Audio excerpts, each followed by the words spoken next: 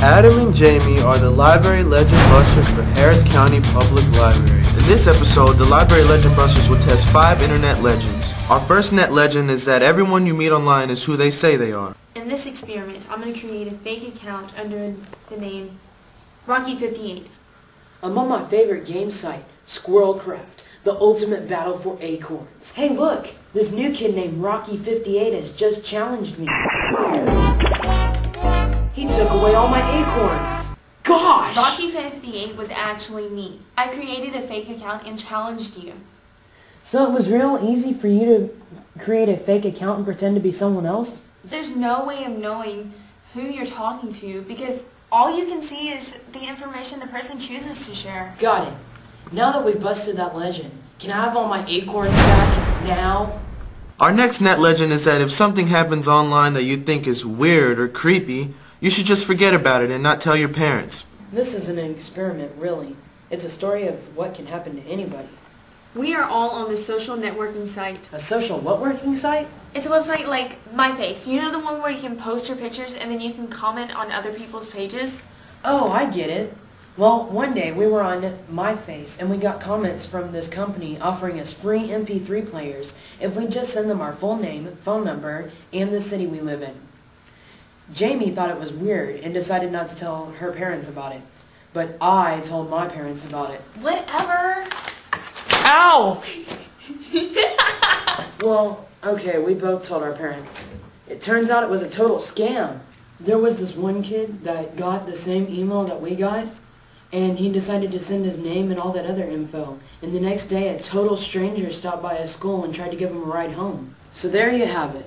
I saw something weird online, and I told my parents about it. Ow! We told our parents about it. Our third net legend is that any info you put online about yourself is safe once you log off the computer. I'm going to one of my favorite sites to chat a bit, and then log off like the legend suggests. There. Now Adam will log on from another computer and see if he can still see what I wrote. And there it is for the whole world to see. We've just busted this legend. Remember, once it's on the net, you can't get it off. In our fourth net legend, the team will test if clicking on strange links does any harm. I've created a website with fake links for Adam. I'm bored. I think I'll check out this weird looking link.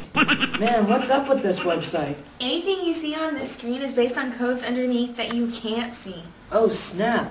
So when I'm clicking around, it could take me anywhere. Right, so that means this legend is busted.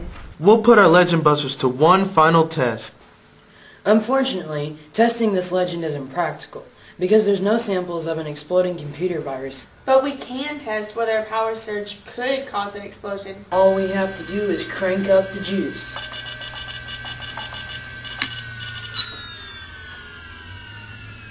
Wow, that was weak. Yeah, we can't end a Legend Busters episode without an explosion. Well, give us some time and we can fix that. So while the team goes to work, let's fire off a few tips for your parents and guardians. Hey peers, here's some things you can try at home. Tip number 1. Be involved. Even if you're unfamiliar with the internet, ask your children to show you what they like to do. Tip number 2. Be careful that you do not post identifying information about your children. Tip number 3. Be aware. If someone online does harass your children, you can report them to your local authorities. And parents, if the incident involves sexual content, you can also report them to www.cybertipline.com. Now back to the legend of the virus that blew up my computer so I couldn't finish my homework. This legend's totally busted! Back to getting Butch to eat it.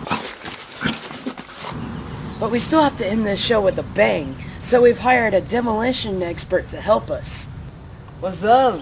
My name's Pete from Pete's Pizza and Pyrotechnics. I found him online. He threw in the free pizzas with the deal. Remember kids, if something looks too good to be true online, it probably is. What? So Pete, how's this go down? Well, little dude, this is how it's gonna go down. I'm gonna press this red button and you're gonna run and take cover, alright?